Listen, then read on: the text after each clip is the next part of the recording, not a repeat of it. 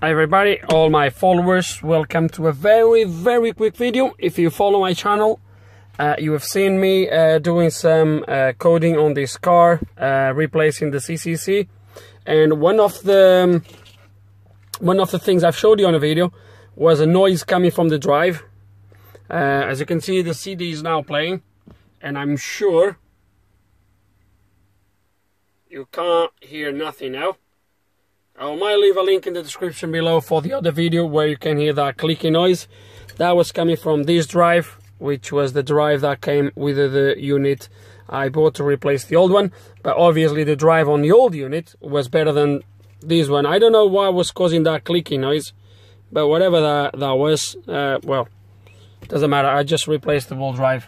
But I've showed you as well that the old unit, the unit that was on the car, had the both discs inside, and I could not eject the discs. I removed the audio disc that was at the top, and now I'm in the process of removing the navigation disc. And what I'm going to show you is how to remove the disc without dismantling too much, and obviously without damaging anything. That's the most important. So I'm going to try to place the camera here like that so you can see what I'm doing. So the top or the lower drive, they are both very similar. Obviously, it's just the unit that is fitted in a different place. So to take this unit, you need to take the top one. Then you have two screws right here at the back, one on each side. You have two at the front, and the unit will just slide out. Once you slide the unit out, you don't need to unplug nothing, at least for this one. For the other one, you can actually do it just by taking the top cover, and you can access straight away the same as this. On these units, this is how it's done. Similar units, I'm sure you can do it the same way. So if the unit is similar, so what you do is the motor that ejects and takes the CD in, or the disc, is this motor here. And all you need to do, guys, to remove the disc is you take this screw off.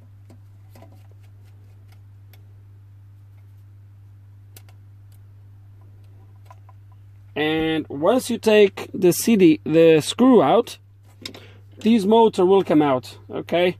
And you pull it up like that.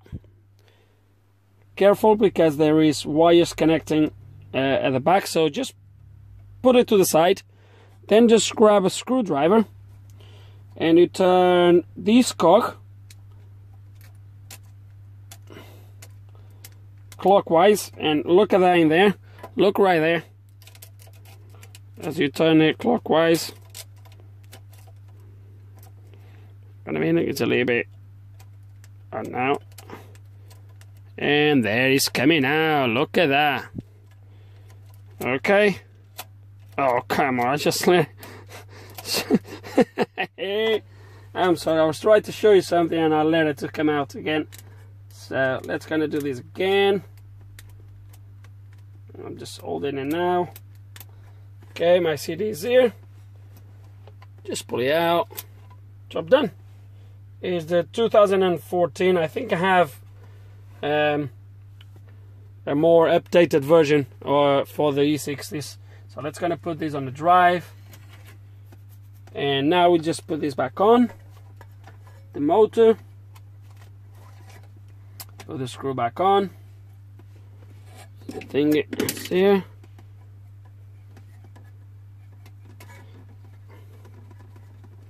And we slide the unit back into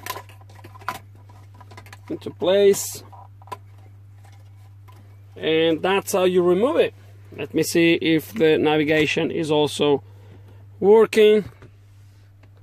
See if it's loading, and yes, it is. Look at that. Where's the thing that shows the map? There's a place where you can see the map, I'm sure.